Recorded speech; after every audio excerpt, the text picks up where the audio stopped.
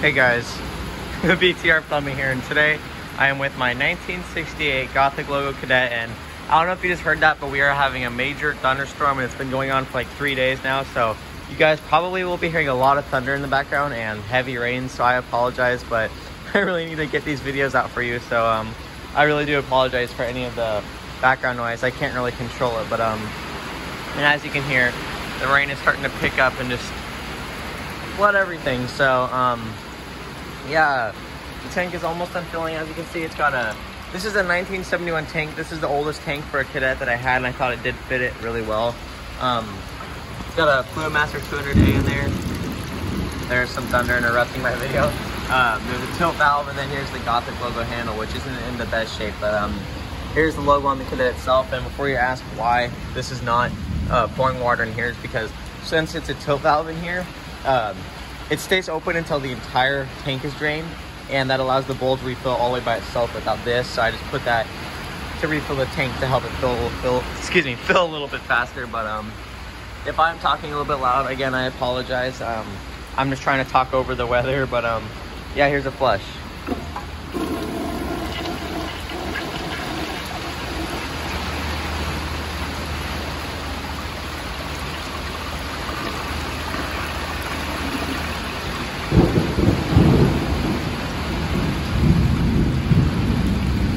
So as you can see, the tilt valve just closed and it refilled the bowl all by itself. So that's why I'm not gonna use this, because again, this actually puts out a lot of water, so I can just use that to help fill the tank. And the thunder is really starting to irritate me because it's making it almost impossible for me to film.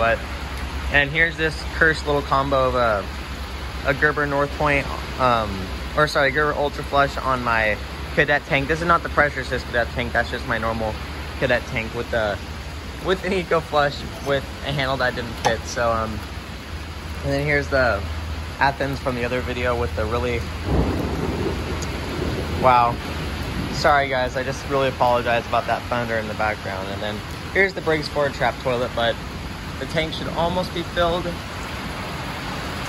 This is a really cool fill valve. I really like them. I have like 3 of them and that's it, but I apologize for like all the dirt in here. It's just I need to give it a muriatic acid bath. There's a whole bunch of crap built up down there that was like really like hard, and I couldn't get it off, so I had to use the tiny last bit of acid I had to get it out. So now I got to go get some more muriatic acid. But now I'm gonna do a view like this so you can see the tank. I'm gonna do another flush like this so you can see the tilt valve in action. Here we go.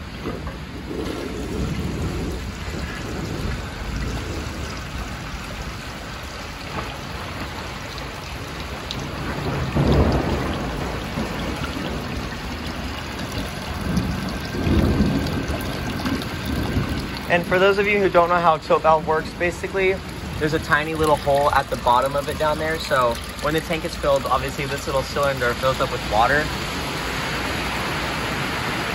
I don't know if y'all can hear me, but this little cylinder will fill up with water. So when it's lifted up, all of the water will drain out of the tank, and the water will slowly drain out of this tube until it's empty, and that allows it to fall back down. But yeah, let's see. Now I'll do a flush on half the tank once it reaches over that, and here's a flush.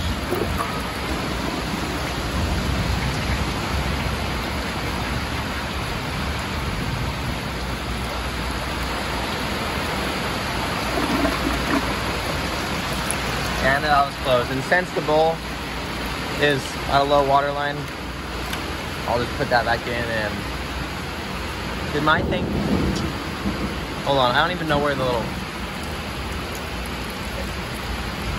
this thing popped off. I'm gonna have to kind of shove this down the tube now. But yeah, overall this is a really good toilet. I apologize. I apologize for all the weather in the background. Again, I really do need to get these videos out for you, and the rain's not gonna stop me from doing what I love. So yeah, I hope y'all enjoyed this video. If you did, please like, subscribe, leave y'all's comments down below, and I'll see y'all in the next one. Bye.